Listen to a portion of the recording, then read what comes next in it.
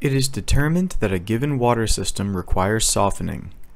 Due to the amount of magnesium hardness present, excess lime is being added at 40 milligrams per liter to a two-stage softening process. The concentrations of the ions found in the water sample are given in the table below. How much lime will be required in pounds of CaO per million gallons of water treated? So this is the second softening problem posted to this channel. If you want to see the other, I will link it in the description. Softening seems to be a confusing topic for many people, and I'll be the first to admit that I'm not an expert myself. So let's break this problem into small steps. The problem is asking for an answer in terms of pounds per million gallons of calcium oxide, or CaO.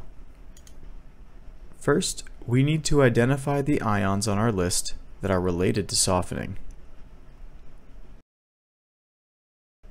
These are going to be calcium, Ca2+, carbon dioxide, CO2, alkalinity, and magnesium, Mg2+. Note that while CO2 does not contribute to hardness, it does consume lime and so needs to be accounted for. The ions are given as concentrations in milligrams per liter. However, the problem is asking us to solve for the amount of lime required in terms of pounds of lime, or calcium oxide, CaO. So, we first need to convert these concentrations into millit equivalents per liter. Let's do this by gathering some more information about each ion. Millit equivalent is calculated by dividing the concentration that we are given by the equivalent weight of the ion. We have the concentrations, so now we just need to find the equivalent weight.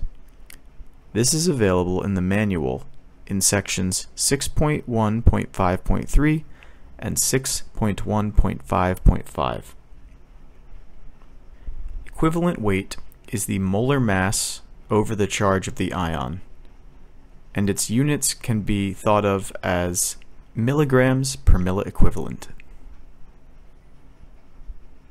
So looking at the manual, the equivalent weight of calcium, Ca2+, is 20. The equivalent weight of carbon dioxide, CO2, is 22. The equivalent weight of alkalinity, HCO3-, is already in milligrams per liter as CaCO3. This means that we need the equivalent weight of CaCO3 instead of HCO3-.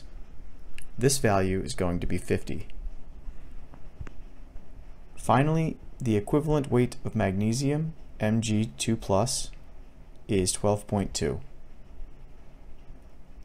And one more thing, we also need the equivalent weight of calcium oxide, CaO. This one is also in the manual and it's 28. So now that we have our equivalent weights, let's divide the concentrations by these numbers to get our millit equivalents per liter. Millit equivalents per liter is the same as the milligrams per liter over the equivalent weight. This can be thought of as the relative reactability of the ions in the solution. So 80 milligrams per liter divided by the equivalent weight of 20 is going to give us 4 millit equivalents per liter. 15 divided by 22 is going to give us 0.68. 130 divided by 50 is going to give us 2.6. And of course 12.2 divided by 12.2 is going to give us 1. Once this is done, we can sum up all of these ions that are used and find our total quote-unquote reactability in millit equivalents per liter. So 4 plus 0.68 plus 2.6 plus 1 gives us a total of 8.28 millit equivalents per liter. For step 5, we can convert this reactable number back to calcium oxide or CaO. That's why we took the equivalent weight down of 28 before. So multiplying 8.28 milliequivalents per liter times 28 milligrams per milliequivalent will give us 231.84 milligrams per liter.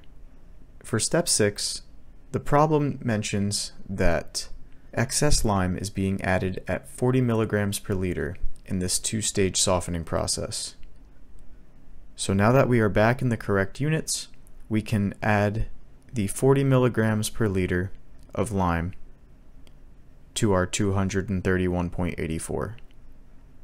And this is going to give us a total of 271.84 milligrams per liter. For our final step, we need to do one final conversion. The problem asks for the answer in terms of pounds per million gallons.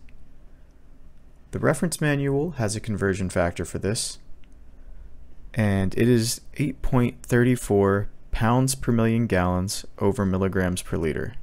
So multiplying this conversion factor times our 271.84 milligrams per liter will give us 2,267.15 pounds per million gallons. And we can see that our answer is most closely related to the fourth option on our list of answers.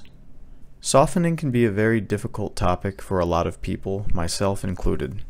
Getting familiar with the types of ions that are involved in softening, as well as the steps needed to convert first to your milliequivalents and then to your final desired ion or chemical, will be a big help in getting you on the right path to solving these problems on the exam.